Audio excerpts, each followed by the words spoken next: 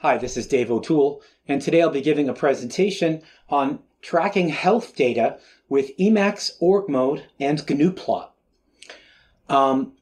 So GNUplot is the well-known scientific and mathematical plotting application. You feed it text files full of names, dates, numbers, data points, and you get out a nice graph, and you can spit out SVG, you can spit out PNG graphics, and in this case we're using an SVG. And what I'm going to show you today is how to take daily health journal items. In other words, things like I exercised such and such number of minutes today.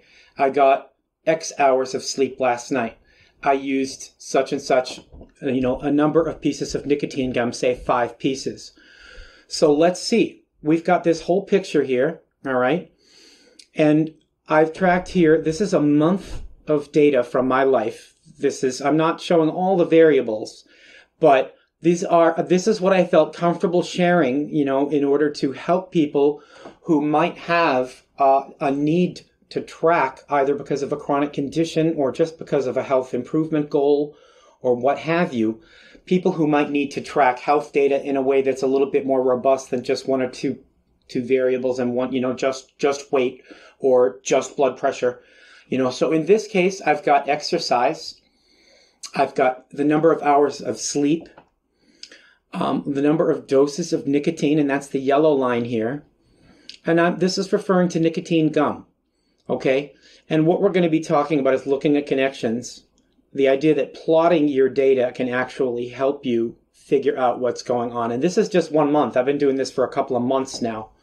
But I felt comfortable showing 1 month with a limited subset of the variables. And what I'm going to be doing in this presentation is showing you how to set up your org templates so that you can, hit a hotkey to capture today's data with an org template, or in this case, yesterday's. Usually I'm saying, okay, yesterday this happened, because you don't know until the day's over how many pieces of nicotine gum you ate or how many hours you slept. So usually we're recording data for the previous day. So we can set up the capture template so that it fills a little org entry, one for exercise, one for sleep, one for nicotine, one for distress. Here, distress is just 1 to 10. How bad do you feel today? It's not a scientific measure. But many things ask you to rate on a scale of 1 to 10. How bad is the anxiety? How bad is the general level of stress? And so without a lot of complication, I just rate that 1 to 10. Pain. Okay, we won't have to get into any details, but if there is a level of chronic pain, well, I put that between 1 and 10, and as we can see here, during the period that I've shown you, it's pretty low. There's some. If you miss a dose of medication, you can track that, in this case with a big ugly red triangle, You can see, I can see here that in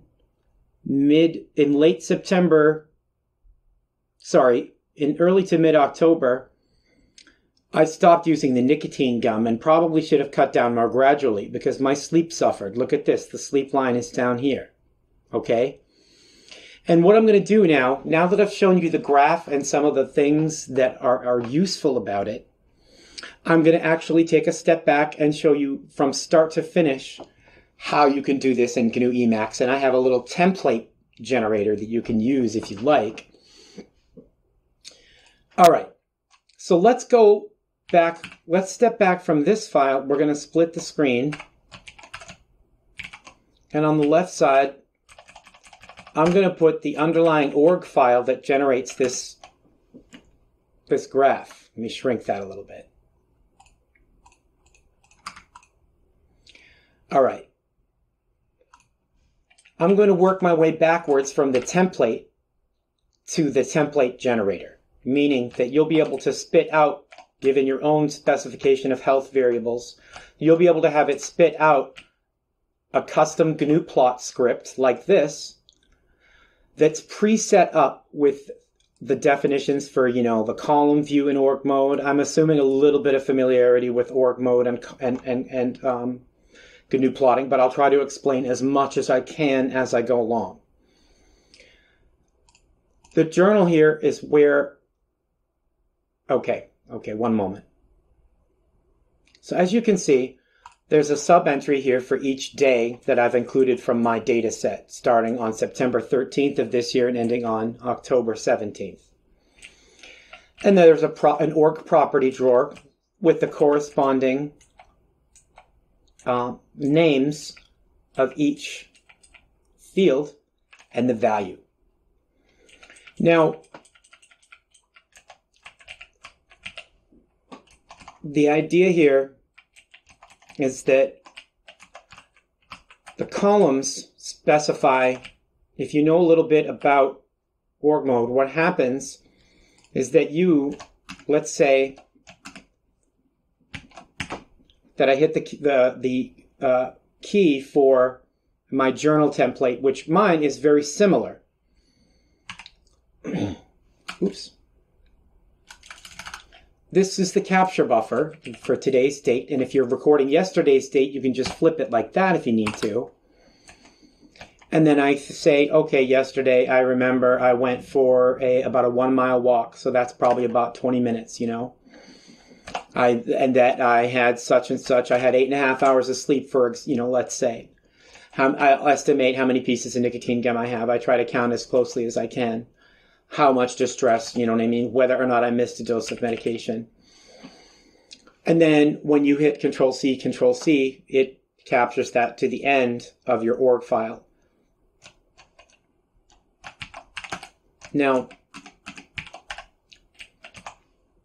what this shows is that I cut and pasted in. I've been keeping these entries every day for months, and that I cut and pasted in a month of data. Now, I'm going to dig in a little bit to the GNUplot script. This here, all this stuff, is one component of the graph, and I'll go over how it works. Oops. First, the items through this column declaration here, and the ID, my ID. This column view table here, begin column view, this whole bit here is going to get filled in with the corresponding columns, exercise minutes, sleep hours, nicotine doses. And then it gets pumped out by org mode into a file that looks like this. Tab separated values with an ISO style date at the beginning. So what we're going to do is we're going to go through the GNUplot portion of this, and I'm going to enlarge the font a little. I'm going to go line by line through the GNUplot portion. Now, my template generator will let you, will give you one like this. You don't have to write this from scratch. But I'm going to go through it line by line, because if you do use the template, then it'll help to have gone through it line by line, because you're probably going to have to modify it. So first, we're going to clear the graphics from any previous run, so that if we reuse the same GNUplot process, we're not overwriting the old, that we are completely overwriting the old image. So that's the purpose of this line here. The output parameters, we want to put out an SVG file. And font Arial, that's funny, but I don't know what font it's actually ending up choosing, but it looks fine. And then we want it to be square, so I'm giving it 900 by 900 pixels, even though it is a scalable vector graphic. And we're putting it in the same folder as the org file, example.svg. These lines here set it up to use the org mode format that we showed in the other file over here. The time format is 4-digit year, 2-digit month, 2-digit day. The time format doesn't specify here the time, but that doesn't seem to mess it up. When this line set data file separator means that the separators between that and between all the other fields are tabs, which is what org mode does when it spits out a table by default. Okay, along to the next lines, we're going to set up for time series data, meaning that the x-axis is going to be time, x2 ticks 1 format. I believe this means that every day has 1 tick, and that this tells it that the first... Unfortunately, I forget the exact meaning of this one line. I'm just going to move on. We want 1 x tick per day, and because x is in seconds, it's 24 hours times 60 minutes times 60 seconds. This line set grid x ticks gives us a vertical line on each day of the graph, and I'll pull up the graph just so that it's a little easier to see. All these vertical lines, one on each day, that's given to you by set grid x ticks. 1 y tick every 5 points. So here at 5 pieces of nicotine, we've got a 5. At 10 pieces, well, we don't eat 10 pieces, but 10, 15, 20. Rotating the labels to make them fit a little bit better. That's this part here where the labels are sideways, and you know that's already, even with just a 1 month of data, they're getting a little crowded, but okay. This set keybox LC just makes the line around the key, the legend here, a little bit less severe. Set x ticks format. This makes it so that, you know, for example, I've done a United States style date here with the month and then the day. You don't necessarily have to do that. You can have the whatever you want. But this xticks format, that relates to how the dates are printed. Remember that over here, this set time format, that relates to how the dates are formatted in the org mode output. So remember, those are two. You don't want to mix those up. All right, Y range 0 to 40. Thus far, my exercise sessions have all been less than 30 minutes, and nothing's gone over 30. You know, if you have a health variable that is in a significantly different range, you may need to get a slightly more complicated GNUplot scripts, because it is possible to plot multiple Y ranges in one plot. If you have a variable that uses a different range, it's just a little trickier. Next, so these parts here, you know, aside from the fact that you might make some changes that relate to the date and your country format, are going to be the same. This is like boilerplate for almost anything. Now, here are the parts that are going to vary depending on what health variables you want to store. There are 3 main sections here. One is setting the different line types that are used.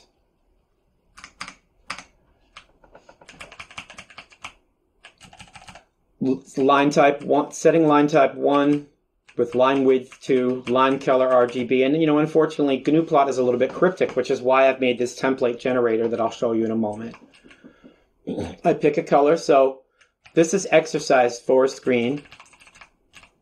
Point style 1, or point size 1, meaning you get these little green triangles about that size. But the point type 9 is the pointing up triangle.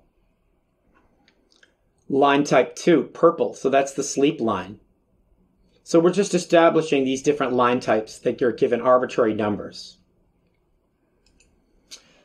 Now on to the next section.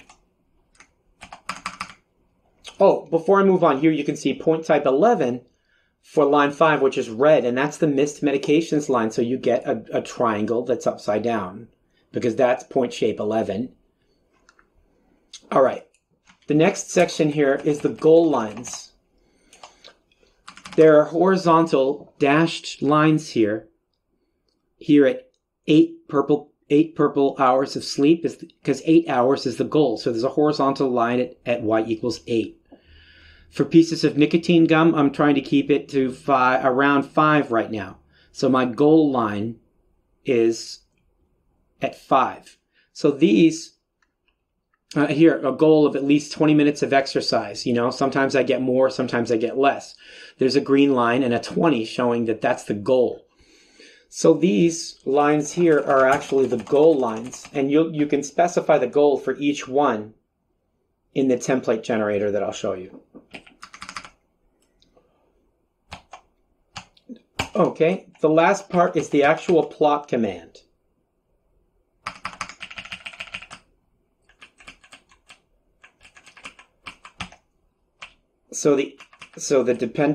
Okay, these all start with 1, using 1 against this variable, so 2. This is a ternary operator here that says if the value of the second column is 0, then don't plot a point. In other words, not a number means it won't plot a point. The template generator lets you skip over the details of that. It sticks this in there. I'll show you. So we only want to plot a point when the value is non-zero. If there was no exercise, we're not plotting a point. The with construct means, you know, we're plot data using date against exercise with points. The title is exercise in minutes, line type 1. And remember, we established line type 1 up here as being forest green, point style 1, point type 9, green triangles. Now I'm going to show 1 against column 3, which is hours of sleep. This one is plotted with lines, so we don't specify a point type or point size, just a line type 2. And remember, you can see that line type 2 is defined as purple with point type 1, point size 1. Okay, so I did specify point size and point type, but because I'm not plotting with points, those are ignored. Okay, and here we come to the line with nicotine. The 4th column is the nicotine number, the 4th column from the org mode file. So here you can see how we're telling GNUplot to take each column of the tab-separated org mode file and put it into the graph. The line types are set up here. The goal lines are set up here. And then the actual plot command is set up here. So now we're going to work further backwards from this GNUplot template to the template generator that I used to make it.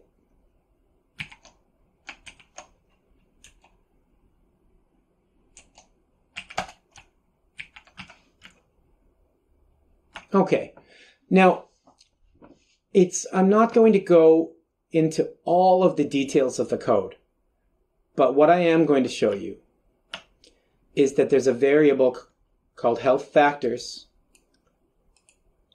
and that it lets what this does, this health factors from list lets you specify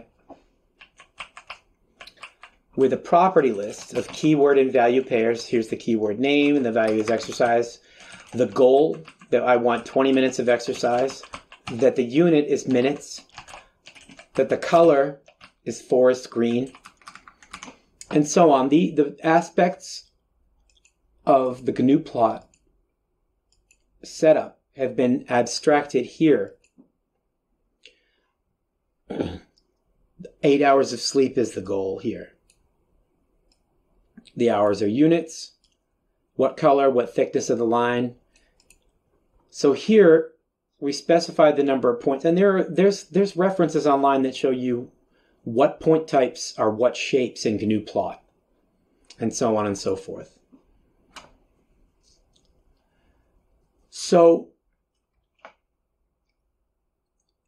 I'll walk through the code a little bit that does this, that actually takes these pieces, that takes this specification of what your variables are, and turns it into a piece of, a template.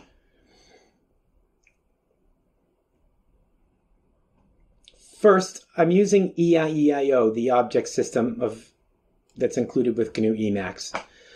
It's a reasonable facsimile of the Common Lisp object system.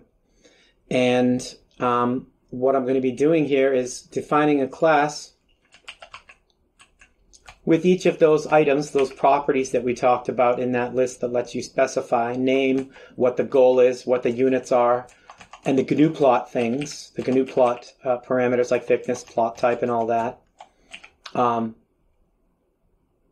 into a class that will then spit out the template once you feed it some of these health factor objects. So, just a moment. So, for example, you can see that this template originally came from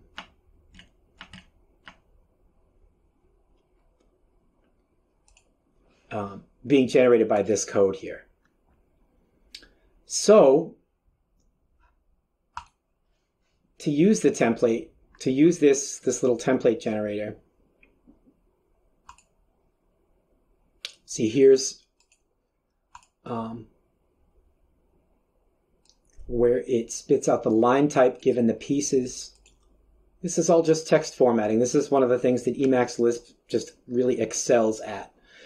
I need to take, a piece of data like a list of health information, a list of health variables, and what their units are and how they're supposed to be formatted in GNUplot, and go from that to the nice template. So that's pretty much the whole thing.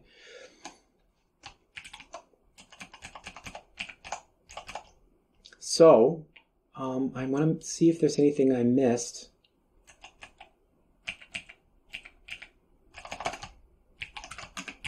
Bring up the chart. This has been really useful for communicating with healthcare professionals, because you are both on the same page about exactly what is happening, what's been happening, because if let's say that you're tired when you talk to your care provider. Well, if you have objective information that you've been recording every day, that you're ahead of the game, really, because you don't need necessarily the presence of mind to be able to give your care provider a complete picture of what's going on in your world. If you can find those few minutes a day to enter, not even a few minutes, really just a minute, to enter the data and say, what happened yesterday? I'm finding over these months that I've been more in touch with my health when I am not forced, but when I have the habit, the consistent habit every single day of recording that data. I'm accountable to myself. It's interesting.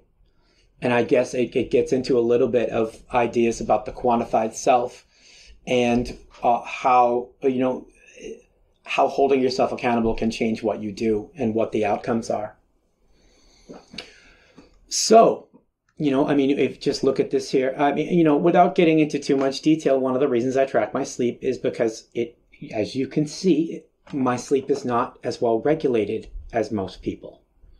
And that's why I need to do that. And I feel, so here, this was a time, 10, 12, here's 14 hours of sleep, that's depression. And then, it oscillates a little bit, but then below the goal line, well, the things are a little more normal here. This is a little more normal. But then, really without thinking about it too much, I cut out the nicotine and my sleep suffered. So just the fact that I'm able to look and see that connection is really amazing to me. I mean, maybe I would have anyway, but looking at the whole months of data, there have been many things to discuss and many things to think about. And, but because this is a short presentation, I probably should wrap up. And I just want to thank the whole Emacs community for being there and for including me in the conference. And I hope to participate next year as well. Thank you so much.